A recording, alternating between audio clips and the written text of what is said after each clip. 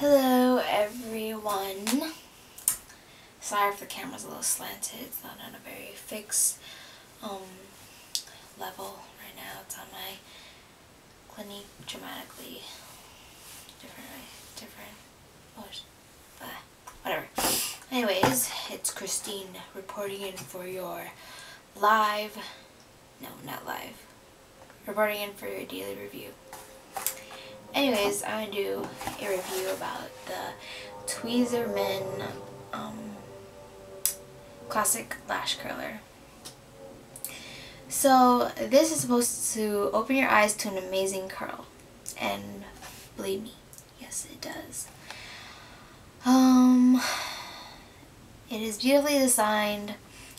It's a beautifully designed classic curler for the most beautiful lashes imaginable. Features thick, rounded silicone pad that creates an intense curl and will not crease lashes. Replacement pads included. So, it's by Tweezerman. Let's see. It's just a steel, your typical eyelash curler. There's this silicone. Oh my god, I hate this one. It's not, macro's not on.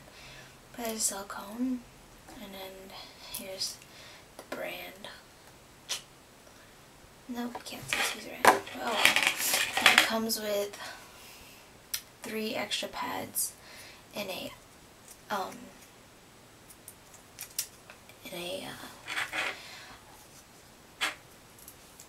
eyebrow tweezers case. So that's wonderful.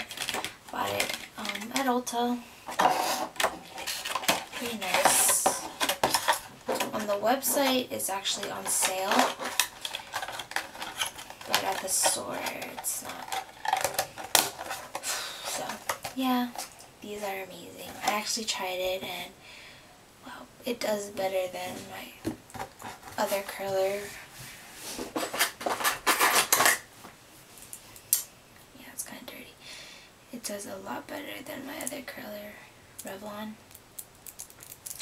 Yeah, this one sucks. And it's a flat top too, the white thing. So not that great, but this, recommend. It's cheap. Cheaper than I thought. The tweezers are about 20 bucks, but those are kind of pricey. But you can get them at Bath and Body Shops.